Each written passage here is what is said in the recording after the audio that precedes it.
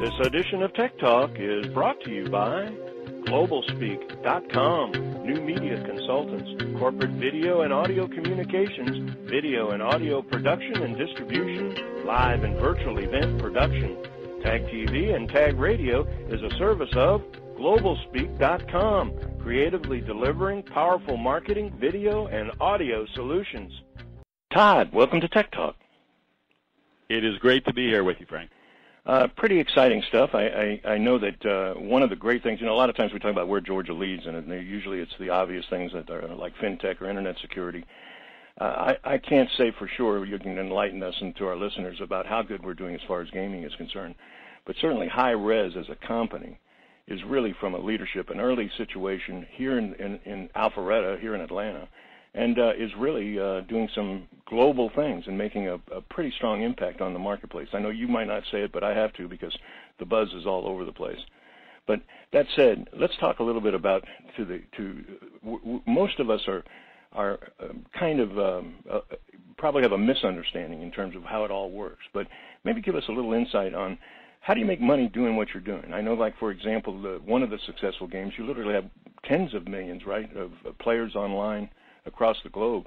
Is that from a download? How do you make revenue doing that? What's the revenue model? That is a great question. So, first of all, it is a large industry, just gaming in general. Globally, it's a $100 billion industry, hardware and software. So bigger than box office receipts when you compare it to film. Wow. And our business model is a bit unique in that it's a freemium model, which is called free-to-play in the world of gaming. And so the games that we make are all played online. There's a client program that you download to your Windows PC or your Macintosh or your Xbox One or your PlayStation 4. We support all those platforms with our most popular game, which is called Smite. And it is free for you to download that game. So it spreads quite nicely through word of mouth. Frank tells you, hey, this game is good, you should try it. How much does it cost? Oh, it's free. So you download the client for free, and most of the elements that actually affect the gameplay also do not cost you any money. You can earn them just by playing the game and basically cashing in your game time or experience points. Okay, what so really drives experience points in this case would be the incentives as you progressively go through the challenge. Exactly, yeah. You're playing other people with and against other people, so both cooperatively and competitively, almost like a virtual sport, which we can get to in a bit as far as the mechanics. But at the end of the day, the revenue comes because players get attached enough to the experience and to certain playable characters in the game that they want to customize that experience, mainly through cosmetic items. So Smite is themed around mythology. You might be playing the god Zeus, and I'm playing the goddess Athena. We have 80 characters from all over the world, more than 7 different families or pantheons of mythological creatures. But once you get attached to that Zeus, maybe you want to look a little bit different than all the rest of the Zeuses that are playing on the server. And basically, we sell you digital fashion items. So believe it or not, it is males 18 to 35 playing virtual dress-up online that really drives the revenue model for the company. It'll take me a second to catch my breath because being totally naive and not a gamer whatsoever, and I mean I get enough to probably be dangerous to just try to describe it. Is that an unusual model, or is that something that is that something you guys pioneered? I'm fascinated by that because, in other words, you actually are investing in the production and then taking the production and putting it out with a viral social type distribution into a, I'm assuming you certainly know the environment and the market, so you know how to drop that particular touch point and get it started in terms of the grass fire in a social environment. But that said, here you've got, and am I right, aren't them, what's the numbers on Smite? Isn't it worldwide? Aren't you in the millions? We are. So in terms of registered players, so people who have downloaded and played Smite, it's well over 20 million at this point, and it is global. A significant portion of our playing population is outside of North America, primarily Western Europe, but also we have players in China and Latin America, Brazil, crazy. That's crazy. etc. That's crazy. I know you've lived it and developed it, so it's got to be something pretty natural to you. But to listen to it, I'm sitting here thinking to myself, will you eventually have a fashion market where designers will come online and put ideas up and sell them? I'm kidding, but I'm thinking that you're actually, years ago we used to talk about you're either an economy or an application. And applications simply weren't going to exist longer than a year or two because they'd be absorbed by an economy.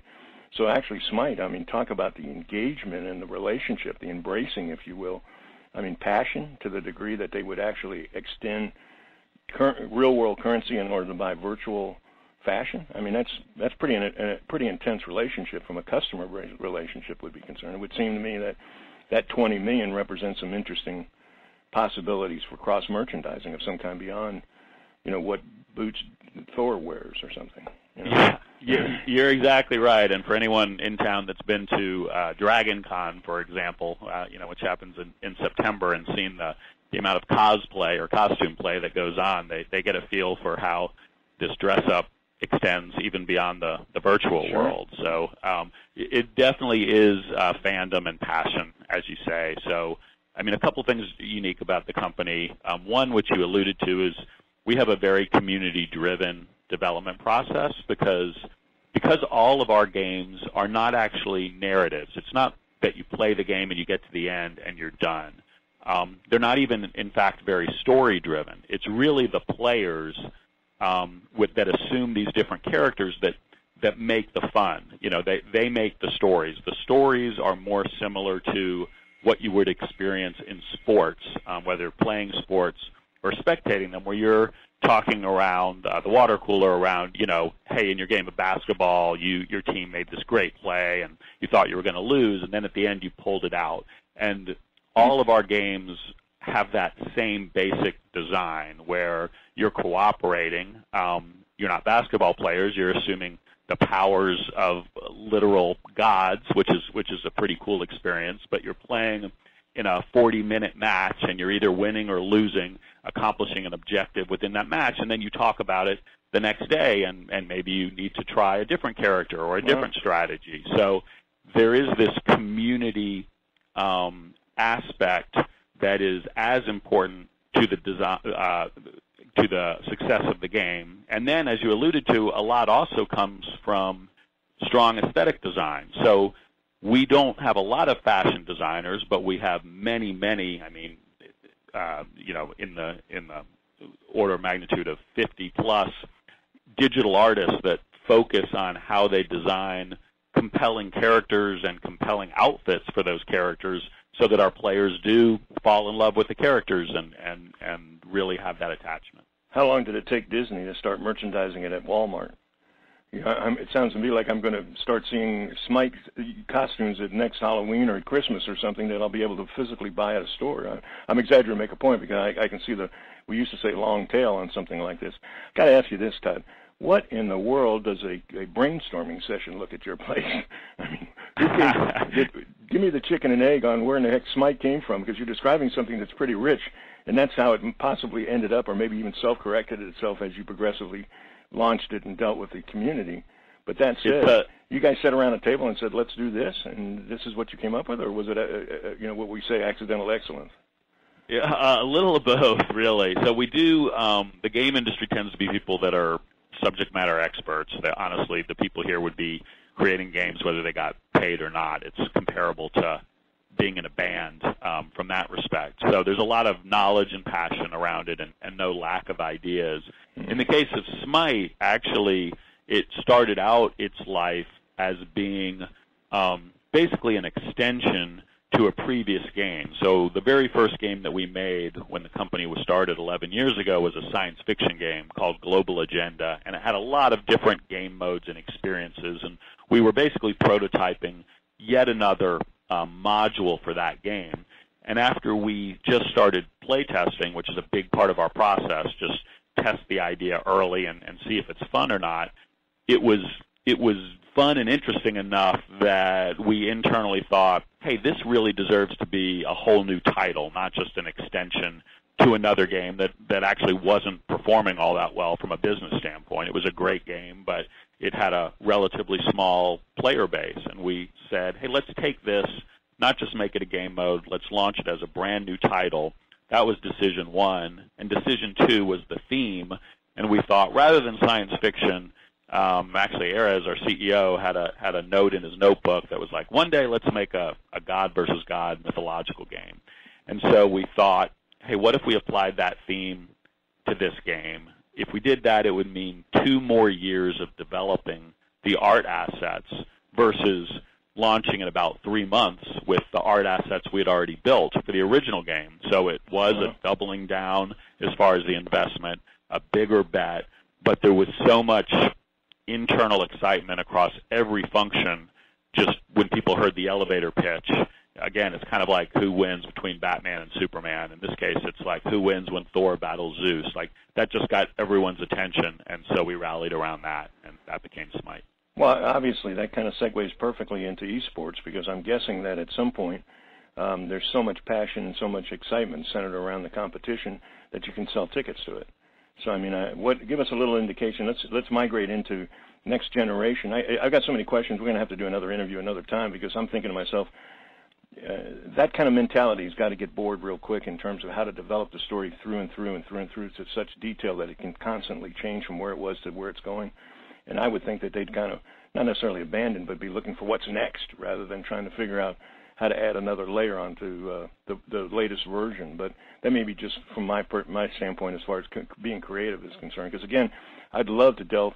You know, we've talked before, and you and I, about even the future of gamification and how what you're doing plays so much into, you know, let's say fintech. And if it isn't a game already, it's going to be one pretty close to it in terms of incentives and various rewards and awards and recognition of one kind or another. Sadly, we don't have really enough time right now to go into that, but I'm going to hopefully ask you to come back again and we'll maybe delve into that a little deeper. But let's talk about another growth area, and that's the esports. I mentioned about it. It's what is esports from your perspective, and what's its appeal? Yeah, so esports has really come into the mainstream over the last 2 years, I would say, where there's headlines in mainstream publication, but it's actually been brewing and simmering for more than 10 years, starting actually in South Korea. And basically, there's, I guess, 2 ways you can think of it. From a gamer perspective, the idea of esports is you have a competitive game that has a high enough skill ceiling, meaning it actually involves a lot of talent and practice. And it's compelling enough that it becomes a spectator sport. So not only do people get really into it when they're competing, but it's interesting enough for other people to actually watch that activity. And that sounds a little crazy to people from the outside until you look at other comparable things like maybe NASCAR that involves a man and a machine cooperating together, or a woman and a machine, or something like poker, where after online poker became super popular and more people were exposed to poker, ESPN started showing poker tournaments and other people watched. How about or golf even a TV? Sport. I remember the first time I saw it, I thought, we're going to watch golf on time. Who's going to sit there and watch golf on time? And, of course, the rest is history. So clearly the model is there. Yep, exactly. So that's one way to look at it. Another way, from the business and advertiser standpoint, the way they look at it is they say, number one, there's all these millennial cord cutters out there. Number two, they see viewership of traditional sports on the decline. The NFL on all of the major networks declined year over year last year as far as viewership. And so they're asking themselves, where are people going? And when they look at where millennials, particularly males 18 to 35 with a decent amount of disposable income, are going, they're watching via the internet other people play video games. So there's a site out there called Twitch TV, and you go there through any browser or through your mobile phone, and you don't pay anything, and you can watch other people play video games. And believe it or not, their monthly audience is over 100 million active. So if you aggregate that audience, it's equal to a CNN or an MTV, basically, a cable-sized network audience. These are raw live streams, or is there actually announcers and, I mean, the kind of thing you would see at like I mentioned, golf or NASCAR or something, or did they? Because I would see the entertainment aspect of watching something I was passionate about.